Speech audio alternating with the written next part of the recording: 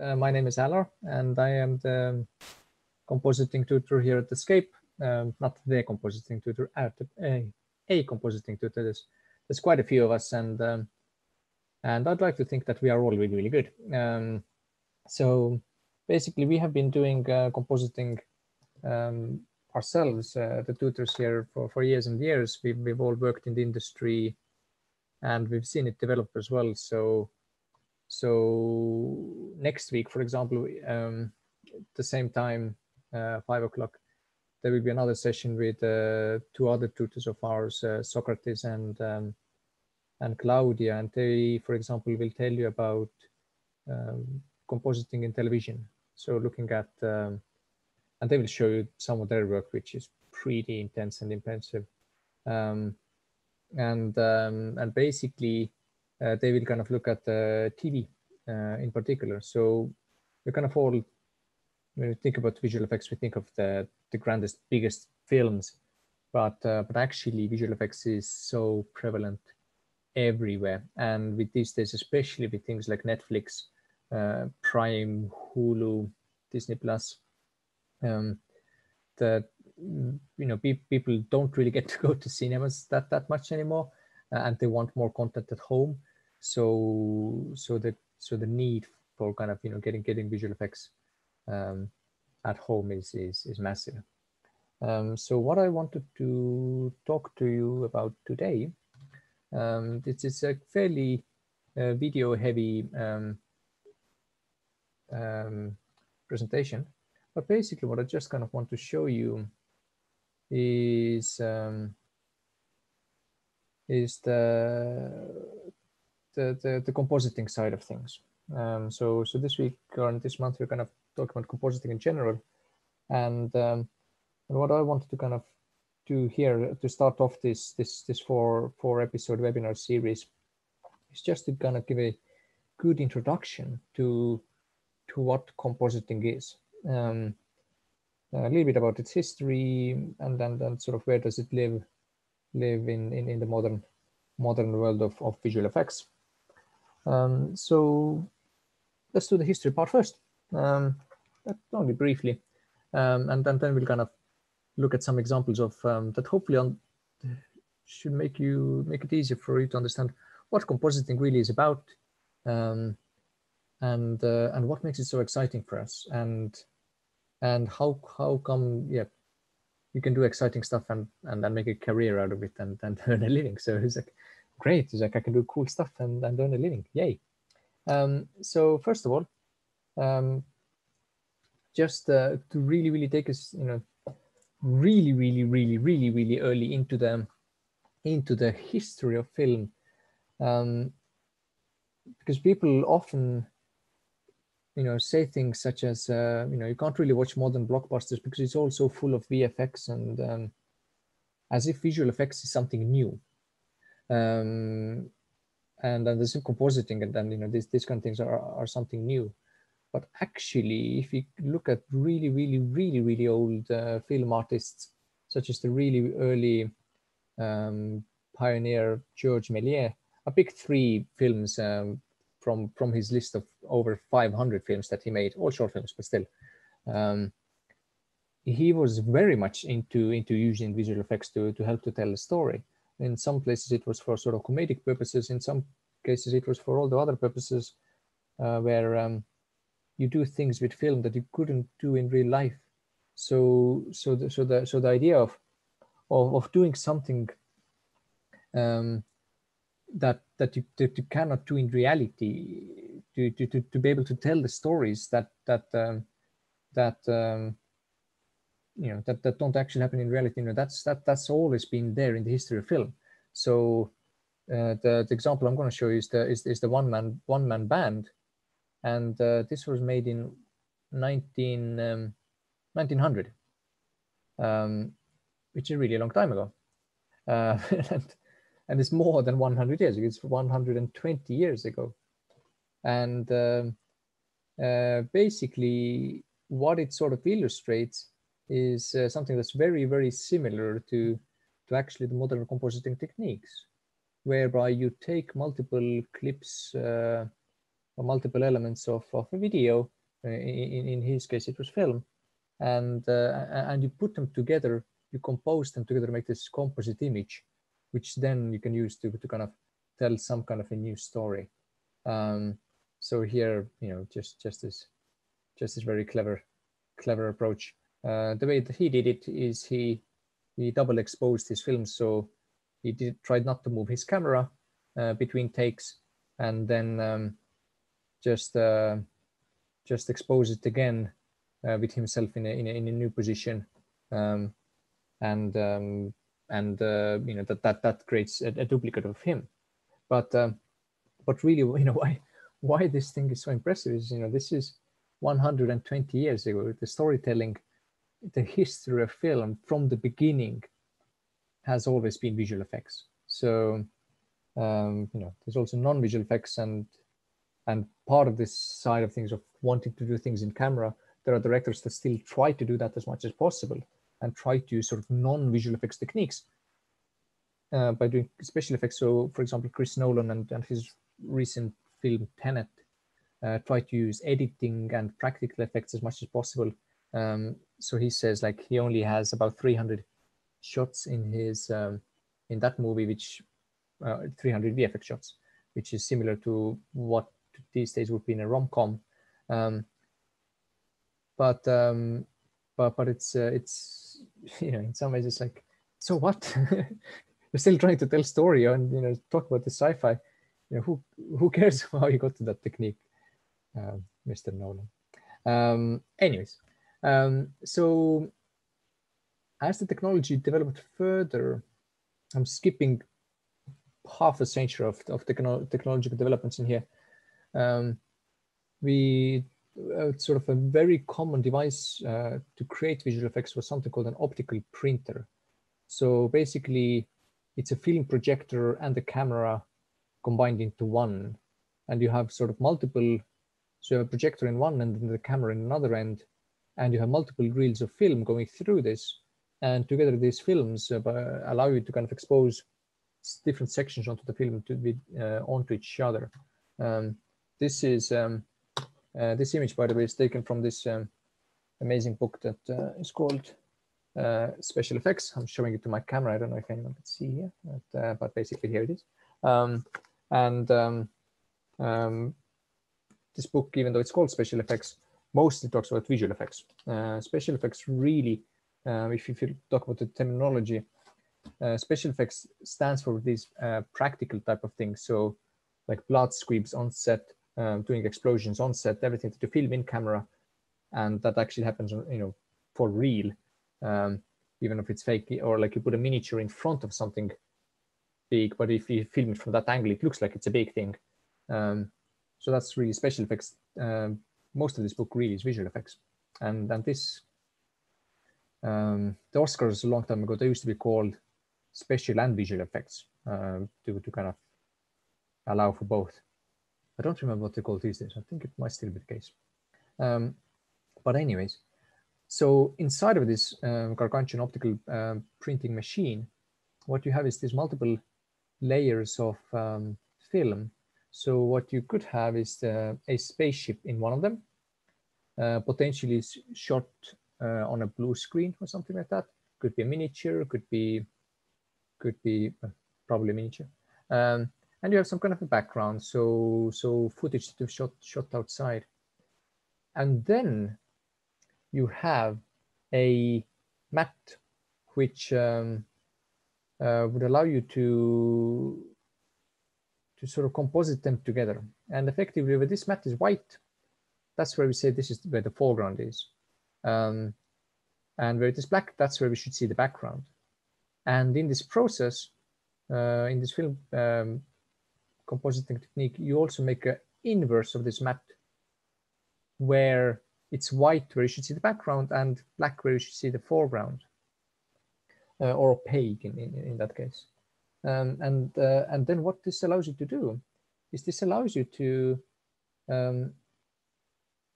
by having these four, and really one of them is this kind of a, it's an inverse of another. By having three of these elements, a matte, foreground and background, you can composite them together. And actually this is still how we do it in compositing today, except we do it in computers. So we have two images that come in, a matte that tells you where is the foreground, where is the background, and that allows you to composite them together. So technically speaking, I have just explained to you compositing, but we have still some time left for our webinar, so I'm going to tell you a little bit more. This isn't going to be a technical talk, by the way. This was pretty much the technical part concluded. So now, how do we get those mattes in modern day examples? So one way to do this is using rotoscoping. So here we have a clip of Tim. He's one of our past students, and this is his showreel, and it demonstrates what these mattes actually look like. So here we have colored the sky blue just to show how accurately he has made this matte. And this is basically a hand-drawn matte. If you think about this, and if you look at this kind of black and white image here, this is what Tim actually drew using a mixture of digital softwares. The common one for that is Senior VFX, and it's an art form. People have written books about it. There's a guy called Benjamin Pratt, works at ILM. Well, a few years ago, he was in London at least. He's not English, I think, but at least a few years ago, he was in London, and he supervised some of my graduates as their rotor supervisor. But he's written a whole book about rotoscoping, and the way that rotoscoping works is what you actually do underneath is you draw little shapes. So rather than drawing an outline across the whole image, you draw small shapes and you learn the principles of animation to recreate the exact outline of the object in front of you. So you draw small shapes and you move them frame by frame, and then use multiple techniques, including tracking and motion. And it is, as you can imagine, a fairly time-consuming job. But what I've always found when I've had to do rotoscoping is it is also a little bit zen. You kind of feel that it's a very clear goal. You go to work, you know exactly what you need to do. There's no two questions. If there's a good edge, then you've done a good job. So you can put on your headphones, listen to music, and what I really find satisfying as well is that while I'm working on these things, I'm looking at kind of small part of a leg and trying to kind of find that edge over there. But every now and again, I look at the matte itself that comes out of it, this black and white image. And my wife, she's an animator, and she makes 2D animations. Whereas what I can do is I can draw silhouettes that move like real people. Simply I'm actually tracing them. But when I look at this kind of matte itself afterwards, like, I drew this, I can do this. Well, this wasn't me, this was Tim. It was one of my students who did this. But this kind of creation is like, I didn't know that I can draw this well. I didn't know I can draw a silhouette of a person this well and actually animate it and make it move frame by frame. But we can, and it's a mixture of basically perseverance and using the best techniques to do it. But this is the art of rotoscoping. So what rotoscoping allows you to do in this given cases, it allows you to make a matte. And like I showed you in this previous image, these mattes can then be used later to combine different images together.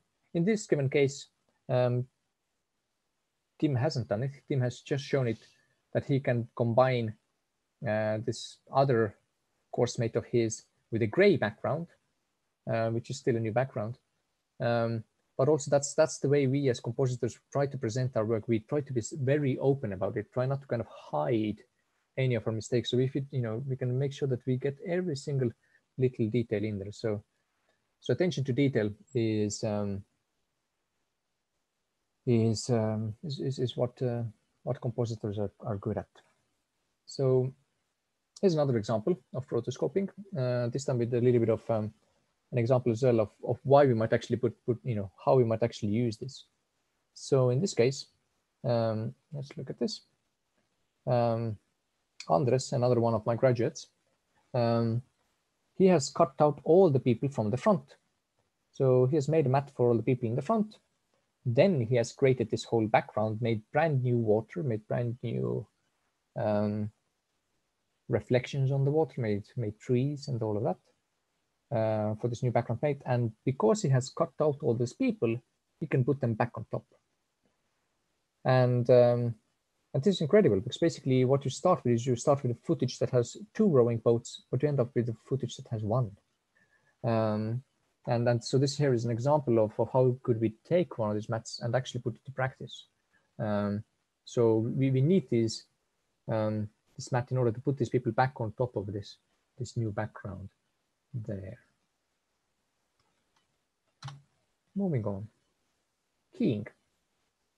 Keying is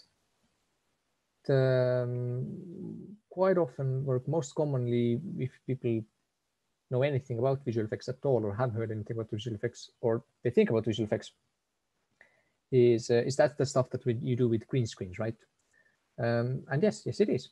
So green screens we can use in the following fashion. In effect, if you film someone in front of a green screen, like we did here, this was in the breakout space at Escape. We just took a piece of good quality green cloth, and we filmed Tyla, who's working somewhere in South Africa in one of the VFX companies now, and we filmed her just sitting there, looking out in the distance. And then Evelyn, one of her other compositing master students, she put her sitting on top of this edge of the building. And why would you need to do this? Well, this, again, considering film as a kind of practical venture, there is money involved. If you really want to shoot these things for real, there are ways to do this in film as well. So the way that you would do this if you wanted to shoot this for real is you would fake it. You would try to build a small platform underneath this area over there, and you would have to get permission to, go to the building and film there, and the insurance involved in this is difficult. You have to do a lot of risk assessment. So, and these days, now that we're in lockdown, shooting on a real set is also more difficult. I have been on a real set very recently on a collaboration with a different film academy in UK. And it is hard because you have to maintain social distancing. There's masks involved. There's only that many people you can actually have on the set. So the part that could we film actors in a safe environment, such as in front of a green screen, that's actually something that is probably going to be quite tempting to quite a lot of productions now as well. There's something else called virtual production, and that people might be wondering about, but we'll leave that for later. But this is a classic technique. So effectively, again, how it actually works is you tell the computer, look at everything that's green. If it's green, that's probably background. If it's not green, then it's probably foreground and something I would like to keep. So let's look at an example of that in here from another shot. So here we have Whitney standing in the wind, and Katla, who, if I remember correctly, works in Sweden. I forget. She's from Iceland, but works somewhere in Scandinavia. So she used this keying technique to take this plate that we originally shot and to extract this mat for Whitney. And the real challenge in this is telling the computer what shade of green is the background, what shade of green is not background. If you actually look at this, there's a lot of different green colors in there. And if you look at the hair, when the hair is moving really fast, it is actually semi-transparent. So if you really were to look at and zoom into that part of the picture in there, you wouldn't be able to really tell if this is just another shade of green or if this is hair. So this is where we need artists, because for the computer, that green looks the same as this green over there. The computer doesn't know that this is a person over there. So we need someone who's an artist to be able to judge, pushing the dials and then making sure that we as a human, I know that this is hair, so I know that I need to get this detail back. So extracting this level of detail, so that when you actually get your matte, that this has the same amount of detail. You have all the kind of frizziness of this hair, all these tiny hair details there. Being able to extract that's kind of what makes a good artist. And again, it allows us to take people and then put them in brand new environments. This environment here is actually completely made in comp as well. This is using a picture of a sky. The rooftop we got from another video, but we had to replace it because the angle didn't work, because what we have in the foreground in the green screen, this is a moving video. So our camera didn't move the same way. So we had to take away the movement from the background video and recreate that movement to make it move the same way as our video does. And part of this then meant that we had to also fake this water in here. And you notice this water here has reflections. It's also reflecting the lightning bolt. And this reflection has a little bit of ripples. So all this is compositing. It's and you get to put your artistic work into this. There's it was up to Cutler to kind of make this shot into to have this background, to put this lightning bolt there. This all you have the full control of what ends up in your image. One of our other tutors here compares compositing to Photoshop. You have control over all of it. You have final control. You have final technical control. You have final artistic control. And in the end, you want to make things that look good. So all the color choices in here, if you start from a footage that's just green, you have to kind of imagine what is it going to look like when we actually put this together. So what's the color tone on this? Where do we want the lighting to work? So you control all of this. So we've spoken about rotoscoping and we've spoken about keying, and they're both kind of in its simple form, they're the art of making a matte. But keying as well is also the art of actually then putting it together. Because if you just make a matte in the real world, there's also green light bouncing onto her. So you can see here the jacket actually looks quite different before and after. So there's all the part of putting it together as well. Neat. Paint and prep. So in every movie, things happen on the set that you didn't want to happen, or you don't have control over all of the things. So for example, in this example here, maybe what we had is a horse carriage that we were able to hire for our film. But for legal reasons, we have to have the slow vehicle sign on it when you move it around. And then there's some other plastic bits there that should not really be there. Or if you imagine a film set where you go to and there is someone who has parked a car and they're not there, so you can't ask them to move the car, but you need the shot, so you shoot it from that angle anyway and you leave that car in there. Or when I was in the film set just 2 weeks ago, we were filming in a forest, and even though we have runners running around kind of clearing the perimeter, so because it's a public forest, it has paths walking through it, people walk the dogs. So whenever we try to film something, we try to tell people, can you give us 10 seconds while we take this take, and not walk into the shot. But sometimes people are really, really far away and they walk to the back of the shot anyway. There are all these things that are beyond your control. So in compositing, we can fix that. We can fix anything. It's time consuming and it costs money that we will be happy to take from the directors and the producers if they want those changes. But we can fix any of it. So in this example here, if we can see this horse carriage, you just initially look at it, looks like a normal horse carriage, but then you look at it, it actually had all those other elements in there.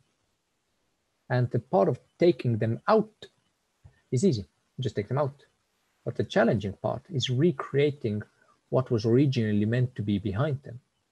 So again here, Andres, one of my graduates, has taken bits of the existing footage, like another wheel from the front, and moved it to the back and rotated it a little bit. Some of it he has just drawn himself and recreated the whole underside of this carriage. And at the top, just for experiment's sake, has done a little bit of green screen to add a guy in there. And he removed this other horse as well, because maybe in this shot, this carriage was meant to be on its own. So to me, when I first sort of realized that that visual effects is actually what I want to do is when I went to an open day in a different film institution, and they showed me just this kind of things, like literally they can make people disappear. We can make the people disappear, as ominous as it sounds. But you start with footage and you transform this footage, you take something out and no one will be able to tell the difference, because we can make it, do Photoshop work on moving images. So there is, the power. Imagine what you could do with this, taking things out. So this is something that we can do, and it's this here is coursework from Escape as well. So that's the kind of quality that you kind of expect if you were to, for example, come and study with us. But this happens in every film. Every single film will have some of these kind of things that will need removing. If you have animals on set, usually the wrangler will have like a rope that keeps the animal there, just in case they do something that animals can do. If you are shooting period drama, there's going to be lampposts, trash cans, things that did not exist in that particular period. The windows will be wrong. The windows will be plastic, and you need them to be old wooden ones. All these things is what compositors can do and fix. And this is something that happens in every movie. Not every movie needs big explosions. Not every movie needs spaceships, but every movie needs touch-ups.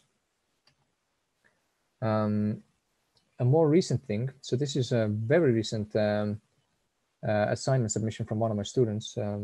She hasn't even got her mark yet, but you can judge yourself whether she's done a good job or not.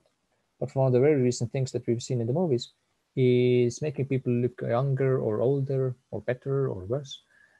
Digital makeup and retouching. I have done a fair bit of that in my day as well. I used to work in commercials. So one of the commercials that I did actually, I think, got pulled because for a makeup commercial, whatever government agency gets to decide these things, they decided that the amount of digital work was too much that we had added. Nevertheless, it still happens in every movie, and it happens way more often than we think it does. So this is kind of an extreme example here. We have a lady, and we made her look younger. And you might think about films like the one with Will Smith recently. I forget its name, Gemini Man, or Irishman with Robert De Niro. They sort of write papers about it, and they kind of explain the new technology of how they try to make people younger, using computers. But most of it is actually compositing. Most of it is sort of similar to this paintwork that we just saw in this kind of previous shot with the horse carriage. It's about the artists, and this is one thing that my student did really well for this project as well. They really researched into how people actually age. So if we play this clip a little bit forward and see the original, so you can see the comparison of what we actually started with.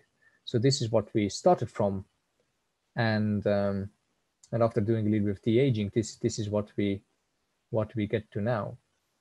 So the technique there is not just about smoothing the skin or getting rid of the wrinkles. There's so much else that goes into the aging process due to the loss of collagen in the skin. So gravity begins to affect the face. Eyelids look different. Our noses keep growing until the end of our life, which is why old men have bigger noses and bigger ears. So there's all these other parts of age that comes through our faces, and it's not just one direction. And like I said before, this happens a lot more than people think. It's only when you kind of do quite drastic changes, such as Michael Douglas in Ant-Man or something like that. We show him in now we show him in the 70s. So of course, he'll look different. But a lot of the times, if you have an actress in the movie or an actor in the movie, we still make them look a little bit better. And it's cool because again, it's Photoshop work. We get to put all this stuff together. So CG compositing. Eventually, we would like to actually see some kind of big explosions and robots shooting things as well. Again, we get to do that. It will be the 3D department that will model these things, and the 3D department that will create them and animate them, or the animation department in that case. But it is the compositors who take it in the end and put it together into the shot. So you still have the full control over everything. So the actual shooting part in here as well, this kind of effect, the kind of glowing, all of this, so, that in the given case, that's pure comp. And as compositors, you have the full artistic control. So if you want to put some sparks in here, you do that, and you go to the director. It's like, I think this shot would be better if that was in there as well. The director would be like, great, let's do it for all the shots. And the producer would be like, no, that's a lot more work. But nevertheless, you still can really impact what is the final thing that the person in the cinema is going to see. Your shot, you put it together, so you feel the real ownership of the shot when you're the compositor. Other artists, they make elements for you. You take them and you put them together. So here's an example of that. There's a robot going pew pew, and just an example of how all of this comes together. So CG elements in the front, but all of this niceness, everything, the stuff that actually makes it look cool. And then this last few wipes in here, that's compositing. Beyond that, there is one more step, which is grading and finishing. But these days, more and more of that is happening in comp as well. So one more, digital matte painting. Now, environment art is actually something that is somewhere in between compositing and 3D, because in big companies such as ILM and MPC, you have a separate department called environments. And what they do is they have skill sets from 3D and 2D as well. And what they do is basically they can create brand new worlds. So in the given case in here, this is for a student film earlier this year. We did not have the opportunity, well, the budget to go to Guatemala and to shoot some ancient Aztec pyramids. So the plan was to try to make it ourselves. And we had 3D making some of the plants and things in the foreground, also some of the ones in the background. But then it's the compositing that actually puts it all together. So some of the plants in the background, some of the trees, they are from a painting. So some of it is 3D, some of it is 3D, but we rendered only one frame, and then we add the movement afterwards in comp. It's a bit dark, so it's a bit hard to see. But again, in the end, you know, this final touches here, you sort of put everything together yourself, and it, you know, it looks okay. But then we start playing with the lighting, we start playing with the actual work of this, of actually kind of making it cool. So in the end, in compositing, you have the final control over what things look like. So finishing, we take everything and we put it together. So that this is sort of the final work that we do. We get to decide what things look like in them. There are all the manual processes in there. It starts from cutting things out, but in the end you kind of get to really create the final shot. You control over this. You have the Photoshop, but for moving images. So let me just think if I have any good examples for this. I'll just quickly show you a few more in here. We've looked at most of them already. I just might want to show you just one or two more. So here's another nice breakdown of this robot running. So 3D gives us the robot, they make the robot, but we create everything else. And you look at this and it's like, okay, you know, we put the robot into the shot, what else is there? But then we start breaking it down. And actually, we have created quite a lot. We have created the whole right side of this image. We've created this whole world on the right side. This house now is in a much nicer environment. Earlier, when I was talking about keying, it was referring to green screen and cutting out people or making a mat for them. You can also use keying to replace the sky, because you can tell the computer that the sky in a given image is brighter than the trees. So let's put these trees on top of a new image, which will be a new sky, a cooler one, a nicer one. And again, as a compositor, you get to put all of this together and make it look cool. So you start with the separate elements and you create this world. So there's matte painting in there. You take the CG, you do tiny small things such as you get rid of like the tripod that was accidentally on the set. Didn't even notice that it was there while we were shooting, but afterwards you come to set the oops. But all this integration, giving it a shadow, giving it some elements of mud that kind of kick off, making it motion blurred, so it looks like it's actually been filmed with the same camera. This is what compositors do, and what we are kind of really all about. Just show you this one as well. It's another shot from this other movie. Again, just showing the art of finishing and keying as well. Again, did not have the opportunity to really take our actor to a Aztec pyramid, so we took him to the basement. For those of you who have been to Escape, you will recognize B42.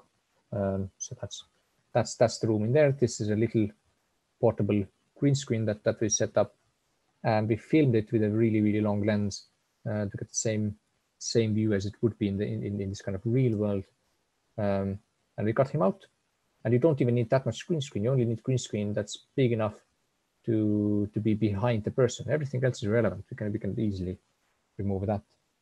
So we take this person, we create a CG background, and we start putting it together. We put those plants in there, We put elements, we put light rays, we put little bugs that fly around. And as a compositor, you put a little bit of smoke and fog in there. All of this to kind of give this interaction, to give this feeling that, that he's actually there. He's actually in Guatemala, but he's not. He's in our building basement. And yeah, this is kind of what we do. What kind of softwares do we use for this kind of stuff? There's Nuke, Flame, Fusion, Mocha, and Silhouette. Nuke is what the industry uses and what we teach here as well. It's expensive if you buy the production license. It's affordable for a VFX artist if you buy the indie license, but it has an education license and it has non-commercial version as well. So if you want to start playing with compositing tonight, you can start right now. Another one which we don't teach, but some of our tutors have extensive experience in that, is Flame. Flame historically has mostly been a compositing and finishing tool. So most commercials still these days as well actually go through Flame as well. So if you have a short piece, such a commercial, and you want to add these looks to all of the shots, you really want one person to do it for all the shots to make it all consistent. And you want the director's input there as well, because the client is there. They want to see that, make sure that their product is actually really visible. So then you kind of do all the shots at the same time. So this is something that Flame does. Fusion is another one which has had over 1,000 Hollywood movies made by it. They are really, really affordable. Fusion comes in another software package called Blackmagic Resolve. It also has a free version, and the free version is very capable. So you can do a lot of things with the free version. So if you want to again learn compositing and kind of start learning tonight, I really strongly recommend learning Fusion as well. Some of our tutors are authorized Fusion trainers as well. So one day, just keep checking in. Maybe one day we'll teach you Fusion too. And finally, Mocha and Silhouette, they are used for planar tracking and rotoscoping. So this one in here, cutting these people out. So they are owned by Boris FX, and which is a relatively recent development. So over the past few years, Boris FX has bought them, and they turn them into plugins. So if you have something like Nuke or Fusion, you can get a plugin for doing the planar tracking and rotoscoping in there. And I think if you ask nicely, they definitely have given education license to people. But you'll find also occasionally, if you see some cool work, they attribute and say thank you for the people of Imagineer Systems back in the days. So these are the kind of software packages that you probably want to look into after this webinar. So this is everything I kind of wanted to say. I just wanted to show you just wanted to show you my Chrome, which is already open. So I'm going to escape. So I wanted to show you, first of all, this website. And hopefully Derek will pop it into the chat box as well. So this is a little bit about a special website that we just recently made last week or the week before, to kind of tell you a little bit more about what compositing is and what events for compositing we have coming up. So for example, next week we have Socrates and Claudia talking about compositing in TV. Then I will be doing a fairly specialist kind of a technical tutorial for if you're already really good at compositing and want to show kind of learn something really new. I will show you some kind of quite cool tricks that you can do in comp. So even if you're relatively senior artist, I recommend coming to this one as well. That's just to kind of see and learn something new. And we have another one about the key skills that a compositor artist will need. So not only the technical and artistic skills, but wider. Claudia also has written a book about how to survive in visual effects in the past. So you're welcome to read that. And I want to finish this talk with the showreel of what we at Escape Studios did in this spring term after we went to lockdown. So we were able to film some of the student projects in February, like a few weeks just before the lockdown. But then all this work on this showreel here, this was completed during lockdown between March and end of May. So just to kind of show you the stuff that the kind of work that we do here as well.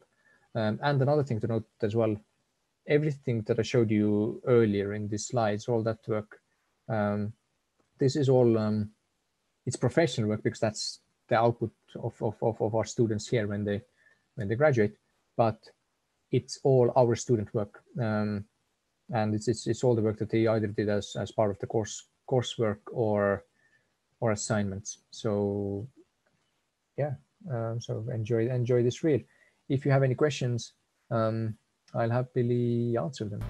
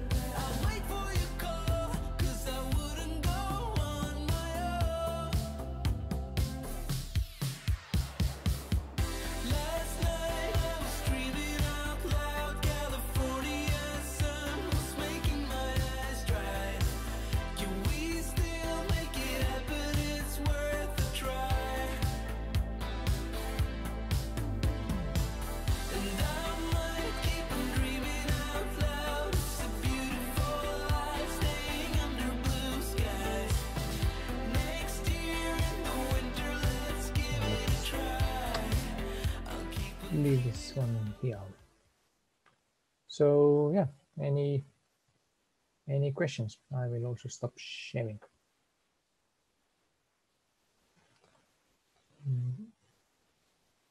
So I can see one question here. So someone has asked, how essential are drawing skills in compositing work? That's a good work. Good question. They're not totally essential, but they can be very, very, very helpful.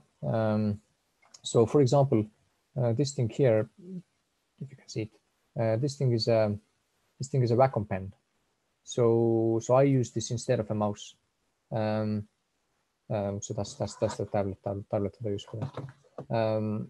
And it does help. So especially when you get to the part of the paint and prep and making kind of photoreal paintings effectively, then it can be very helpful. But at the same time, if you're dealing with this sort of photo prep type of stuff, you are looking at the really kind of small part of your image. And it's not even about the drawing skills at that stage. It's about learning to develop the eye to tell, is what I have created, is it real or not, or do I need to keep working on it? and just keep working on it. And you do this really small thing, and you just compare it with another real thing next to it. And it's like, does this wheel on this horse carriage, does it look real? Well, if I compare it to the other one has some kind of highlights over there. Maybe I need to add a few highlights here as well. So it's not essential in the sense that you can do it very deductively as well. You can just look at your image and just make it real. Where it can be helpful is more on the digital matte painting side of things. In that case, when you're making brand new worlds, then you need a little bit of this kind of drawing creativity style of approach of how to create ideas by doing rough sketches first and then develop them into kind of final images. So in that case, yes, going from concept art to a final matte painting. I'm not that good at that part. I'm a bit more on the technical side of things. I can make things photoreal. I can make things look cool as well. My trick for making things look cool is again, look at referencing.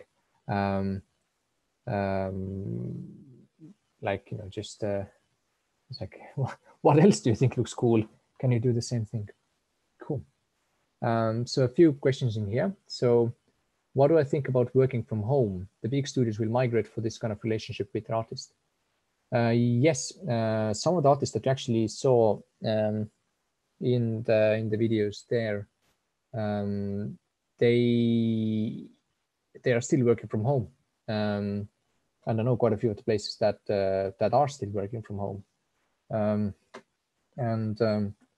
The trick for that is you use VPN, so virtual private networks, and RGS, which is remote graphics software, which we use at Escape as well. And that's how we deliver our full-time courses, whereby you log into another computer that's actually somewhere else.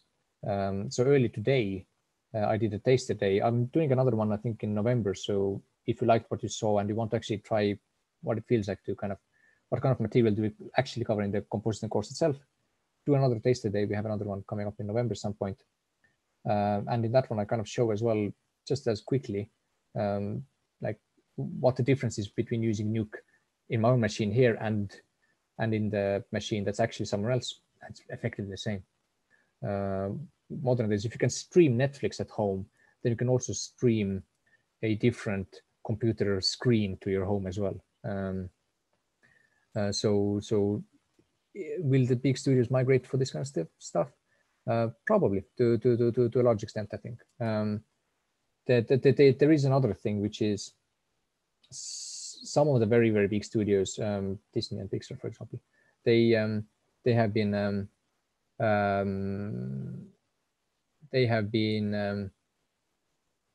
in the past, they've been very, very, very particular about people not taking phones into the studio, so that no one would take the next picture of this next Star Wars movie.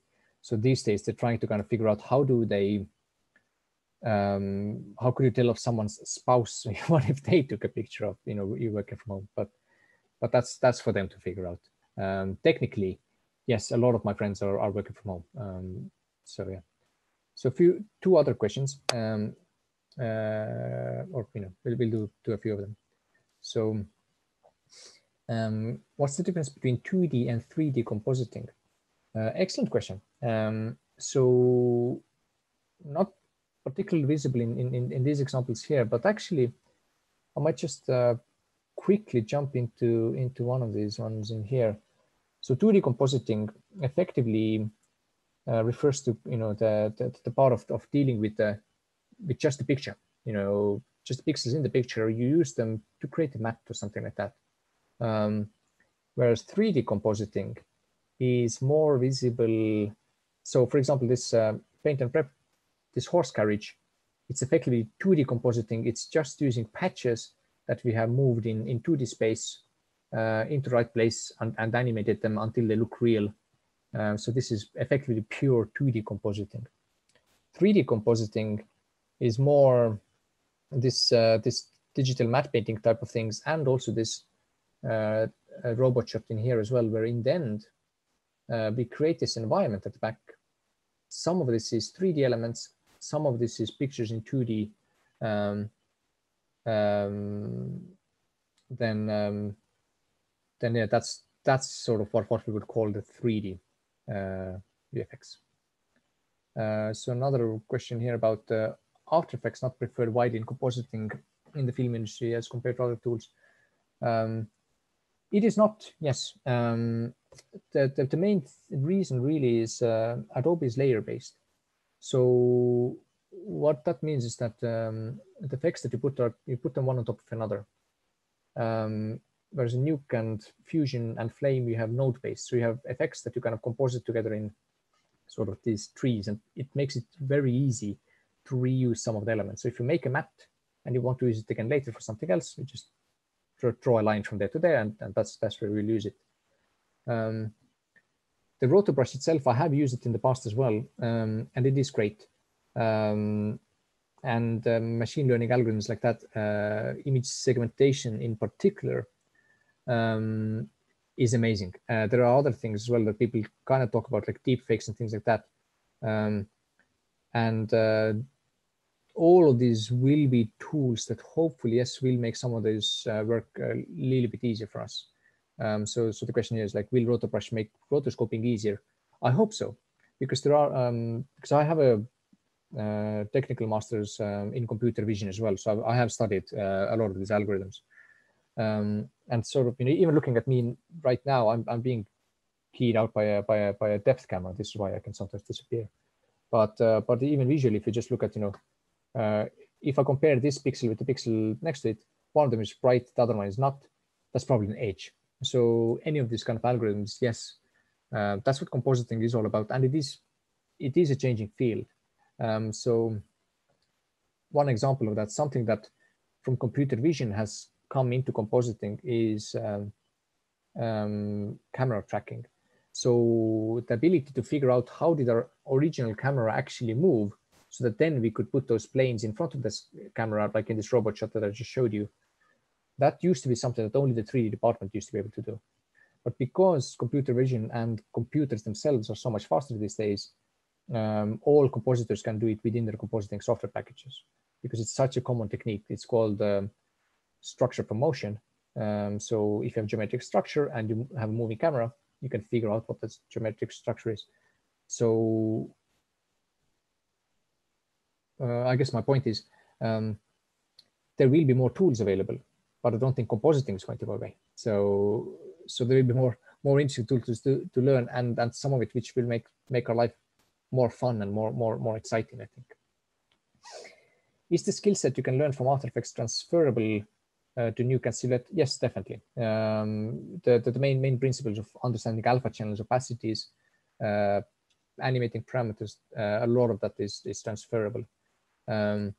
Sometimes we do have to slightly, when we have people with stronger experience in After Effects, they have to do a little bit of unlearning first, just to get their head around how it works in Nuke, because the workflow is a little bit different. But no, yeah, it definitely doesn't hurt to know After Effects well. Does knowledge of modeling help in digital matte painting? Yes. Like I said, there are departments in other companies where you actually have these artists who are generalists, and they do 3D and 2D. So environment artists can actually do 3D.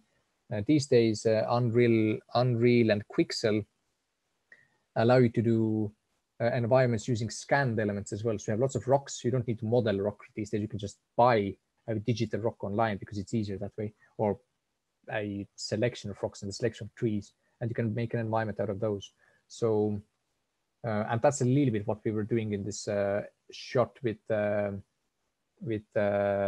jungle. We were using something called speed tree. So you don't, we took some reference of what kind of trees we would like in the jungle, but then we populate the whole forest with them. So yes, definitely 3D would help. Can we learn the degree course remotely? Yes. I can confirm with Derek, but definitely. I should say very probably. But yes. I was actually going to double check that with you, Allar. For the 4-year/3-year degree, I'm not sure if that's been introduced yet. For the master's, definitely. Yes. Yes, sorry, that's a very good point. Yes. Yes. So for anyone, I assume the question you're asking is about probably the degree, but for the degree, it's a 4-year integrated master's. Although remote teaching is happening now, I can't confirm 100% that the degree starting in September would be all with the way remote. Maybe that will be confirmed sooner. But for the master's, we do take international students because it can be completely done remotely if you want to be. If you don't, you can also do 6 months on site using a short-term study visa and then do further modules at home. I can give the details here in the chat. So there's an email address there. If it is a degree you're looking at specifically, if you get in touch with info@pearsoncollege.co.uk, and then if it is about a master's, just get in touch with admissions and we can take it from there. Cool. Thanks.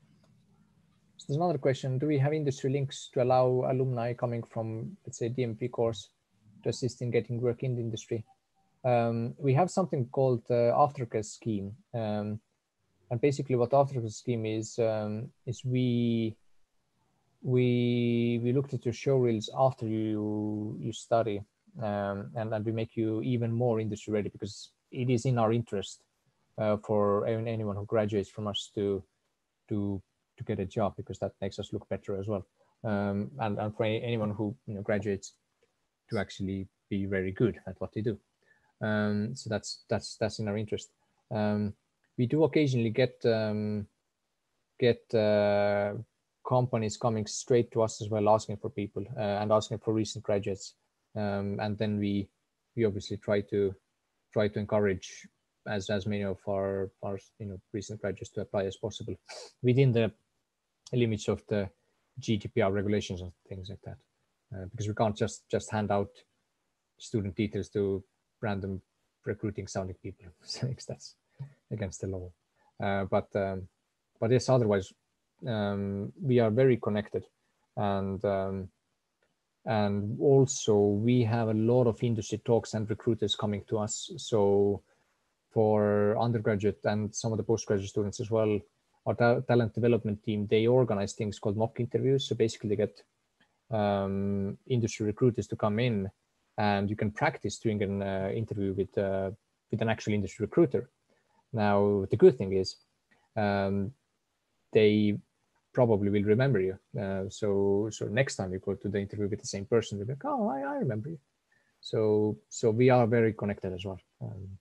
We can't do direct recruitment because legal reasons, and I think Escape historically actually used to do recruitment because we were a recruitment agency as well, but these days we are purely educational.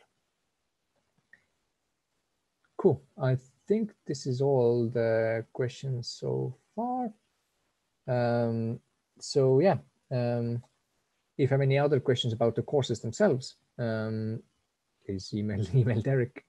And I hope you enjoyed this introduction to compositing, and definitely do come back next week to learn more about compositing in TV, and the week after that where I show you some cool tricks in lighting, and the week after that to learn more skills, and then again in November to do a taster day with me as well. So lots of cool stuff coming up.